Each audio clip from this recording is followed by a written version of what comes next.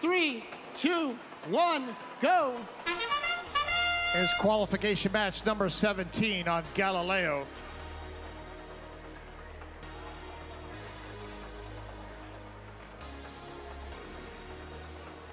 $34.76 doing a three-piece auto there. 3 cones successfully placed for the Blue Alliance. Blue Alliance has a big lead, 50-27, as the human players take control of their robots. 34.67 code orange from Irvine. They get banged into by the Red Alliance. 599 Robotics. Fortunately, it looks like they were slightly stunned during that impact. Now they're back awake and placing game pieces. 103 Cybersonics grabbing a game piece from their loading station. Love it, they have a game piece from a former FRC event.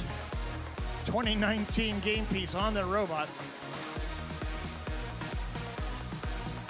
Red Lights closing in on filling up their lower portion of their grid. Lots of cubes down there. 5586 Bond Brigade from Wisconsin filling up these lower locations. They grab that one cube and place it in the right spot. Alliance partner 599 Robodocs going up, placing a cone up high, while their alliance partner 2551 Penguin Empire likewise going up high. Red Light's working on the lower part of their grid, and the upper part of the grid they have yet to place a game piece down in the middle section.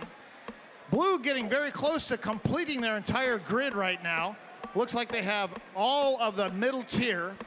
Will we go supercharged here on Galileo here? 34.76 placing another one down there. I'm counting 2 more game pieces that the Blue Alliance needs. Will they do it? I believe Blue Alliance has now completed their grid right now. Well done, Blue. 18 seconds remaining. 103 is now. Cybersonic getting ready to climb. All 3 robots ready to climb for the Blue Alliance. 9 seconds remaining. And we have a double triple here on Galileo. All robots up, docked and engaged on their respective charge stations.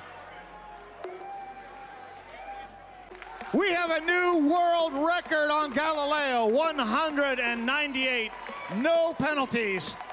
The previous world record was set by the Pacific Northwest at 192. Completed grid. Well done, Blue Alliance.